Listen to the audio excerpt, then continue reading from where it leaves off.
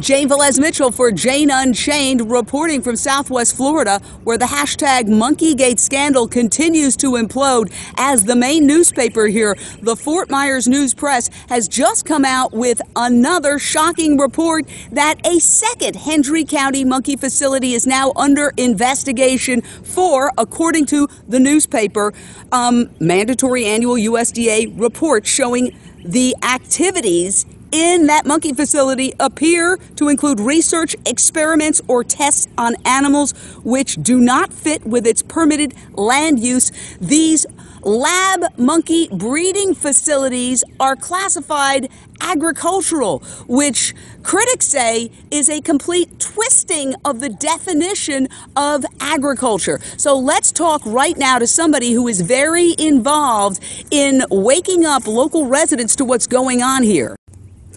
With me now is Jessica Thomas, and she started the Facebook page, hashtag Monkeygate, Stop Hendry County Monkey Business. What's your reaction to the new developments in this ever-growing scandal? Gene, this is outrageous. Look at all this brush out here. If monkeys were to escape, it would be almost impossible to get them out of the brush. Well, yeah, take a look at this brush. I mean, this is the brush of Southwest Florida. It is incredibly thick. It is jungle-like.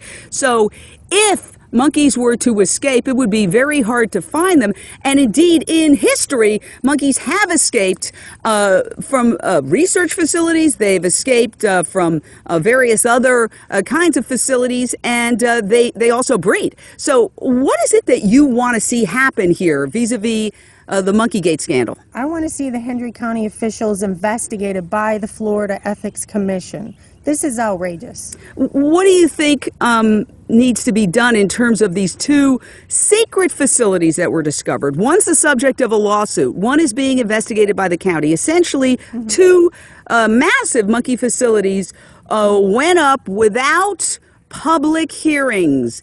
How does that make you feel as a local resident? That makes me feel upset, and that makes me not trust the county, because they should have been open about this. They should have told people what was going on. So are people, you're going to various community meetings. What's the reaction here in the Southwest Florida area? The people that I've talked to they're upset about it because they're wondering why they didn't know about it.